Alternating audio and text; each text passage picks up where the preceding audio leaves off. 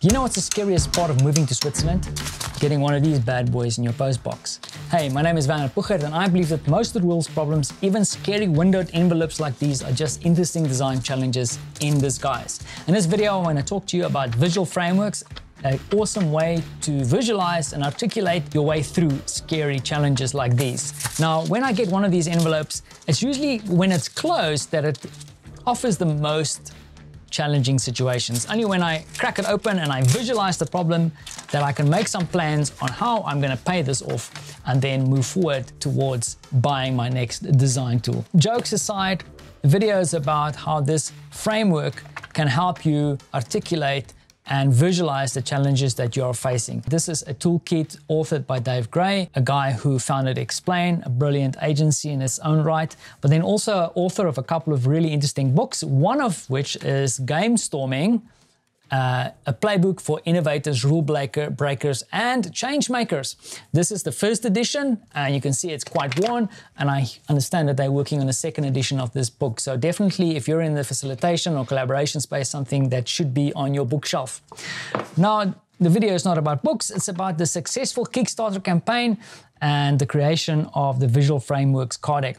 Inside this solid, really nice box, you'll find a set of cards and frameworks. First, you have a few positioning cards about Dave and about the usage of visual frameworks. And then lo and behold, you have a set of 100 frameworks. And if you note, like the first one here, for example, stepping stones, they are just beautifully illustrated drawings. You have storyboard over here, for example, switch, Tetris, tightrope, timeline. I can go on and on and on. Furthermore, you have a set of 7 cards unpacking how you can use this tool set. Now, I just want to quickly, before we go into who, what, where, when, talk about one of these cards. Now, if you look at the card nice and closely here, they all kind of take on the same format. Very simple, well thought out diagram or visualization of a specific framework. So here you have tipping point. It also has a little bit of a code here. So this is called Core 51. I'll get to that in a second. And then also a link off to the visualframeworks.com website. At the back, all of the cards have this consistent kind of visualization logo here at the back. So it only uses the one side of the card. Good quality card in itself. Now, I want to mention that the big idea of this card deck, if you look at these drawings, is not really to kind of sell you on different frameworks or teach you about frameworks.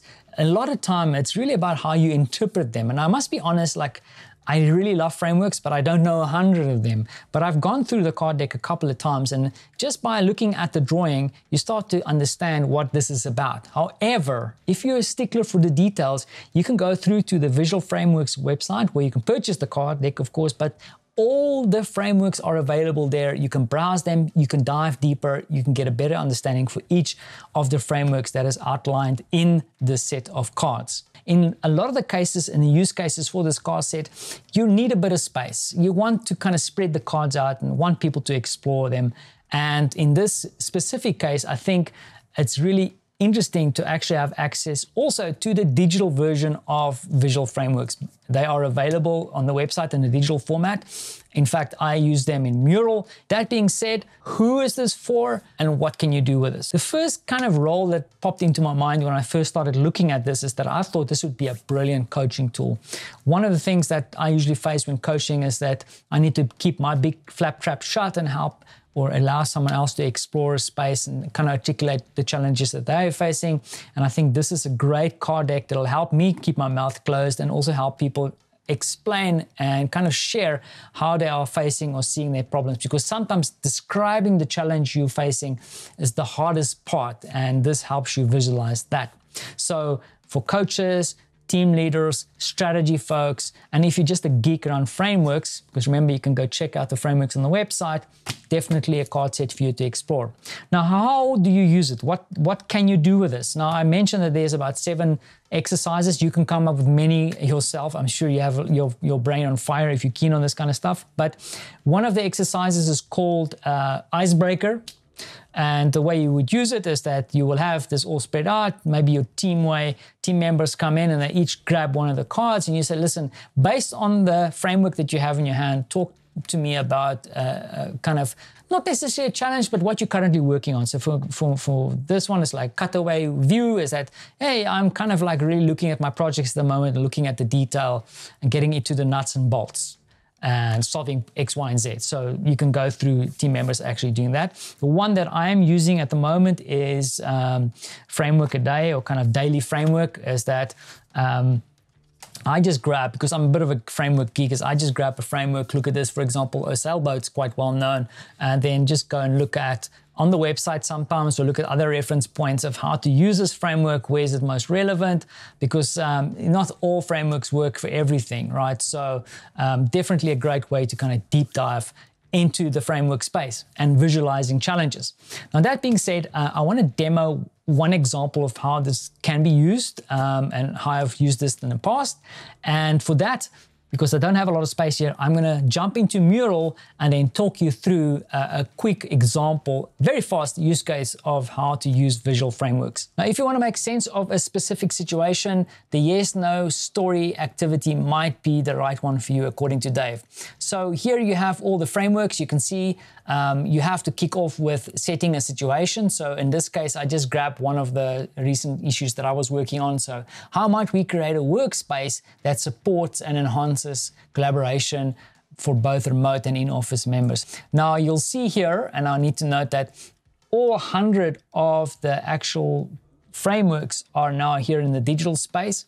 You'll notice that, for example, here is predicaments, and there's processes that they are categorized. These aren't necessarily fixed categorizations. You can categorize them the way you want. Now, the first thing that you want to do in this yes-no story activity is think about the challenge you're facing, and then just grab a couple of frameworks that you think could tell the story, for example. So I believe that when it comes to remote and in-office, pains and gains might be a framework that I would have to use to explore. There might be a bottleneck due to technology and all these kind of things that could stop things from happening, or perhaps management forcing people to be in office.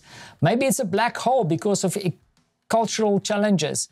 Or if I look at this issue, it sounds very easy. There's kind of the whole iceberg model comes to mind here. Now you can see this is only the first step, and there's a couple of frameworks that kind of aligns with the challenge that I'm facing. Now I'm going to fast forward here, but you want to repeat this for all the categories. Think about the challenge you're facing, and then grab the framework that you think resonates the most with this challenge.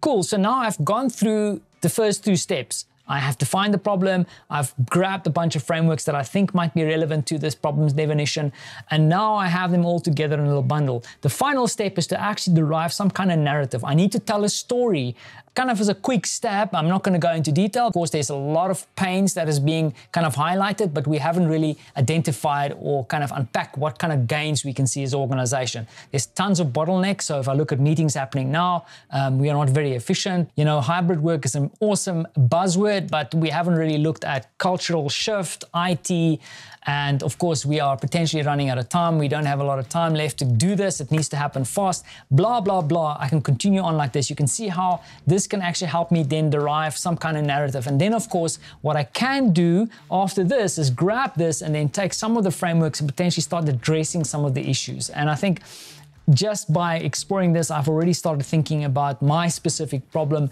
in a little bit of a different way.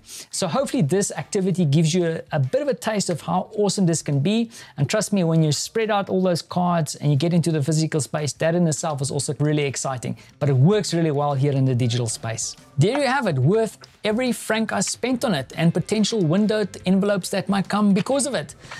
Jokes aside, lots of support here. This is only the core deck. A lot of frameworks will be released. Apparently, the community will also be built around it. So definitely looking forward to more from this.